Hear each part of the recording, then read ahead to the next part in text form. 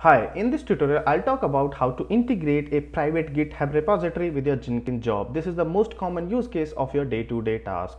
So there are two types of repositories, as I said earlier, public and private. For public, there's no authentication required, but for the private repository, you should have an authentication mechanism to integrate job with your Jenkins job, means your repo with your Jenkins job. So there are two ways how you can integrate. One is personal access token, another one is SSH keys. So as part of this tutorial, I'll show you how you can integrate using personal access token.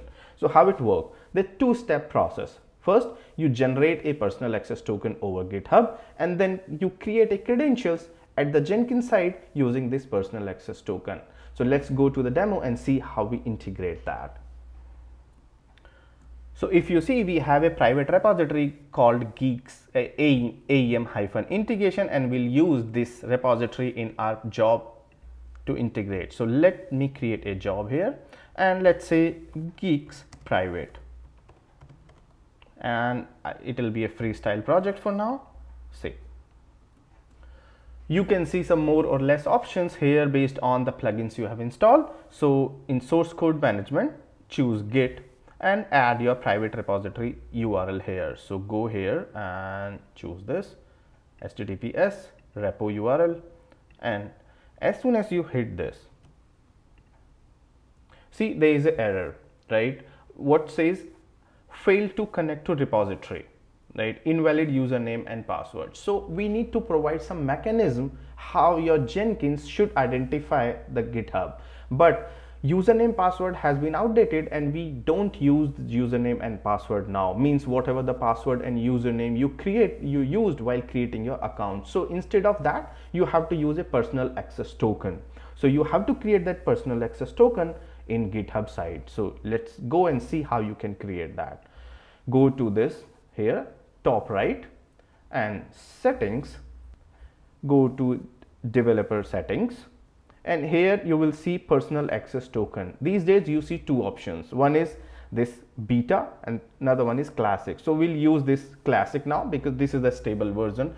The way how you can create tokens are same, but we'll use it because this is stable, and earlier another one is in beta now. So generate token, generate here, and say PAT Jenkins,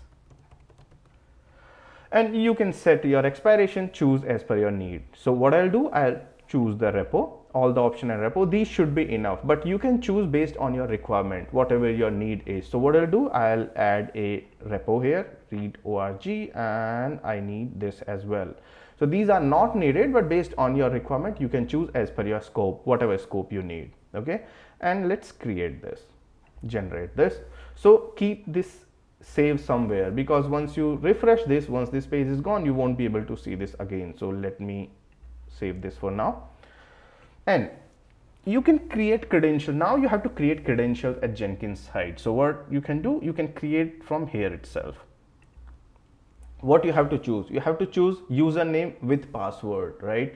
And it should be global. So your username is whatever the username of your Git is. So mine is geeks code base, and the password whatever the token you created. So this is my token, and let me add a ID here, Jenkins. I keep the same, and in description also let me add the same thing, right? Save it. And now once you create this credential, you will see this credential in this drop down. So as soon as I choose this, see, as soon as I choose this, the error is gone. Now my Jenkins is able to authenticate my GitHub, right? Private repository. So I'll do the same thing. Check the branch, what branch you need to build. Okay, I have master branch there. If you see here, I have the master branch. I have master branch. So I'll build master branch. So I'll keep the branch as it is. And in this one, trigger build, I'll not choose anything trigger. I'll trigger this manually and delete the workspace. This is not needed, just to remove if anything is there already in workspace. In delete in this build, because this is a maven project, again I choose top level maven project, and goal I choose clean install, right? And post build, nothing. Save it. save. So if I build it now, it should clone my repository, private repository, and it should build it. So let's build this. And if you see this progress bar, let's open see and what's happening. Okay, it start building, but if you go to the starting, you see the using credential pet Jenkins, means whatever the ID we gave. So this is using our credential, whatever we created, and it's cloning this repository. And rest of the things are same. It execute the goal, it's executing goals, and it will execute that goal, and it is successful. So in case of private repository, you can use this personal access token to integrate this. Then another way you can use SSH keys. In next tutorial we'll see that how you can do it using SSH keys. So if you have any question, please add your comment.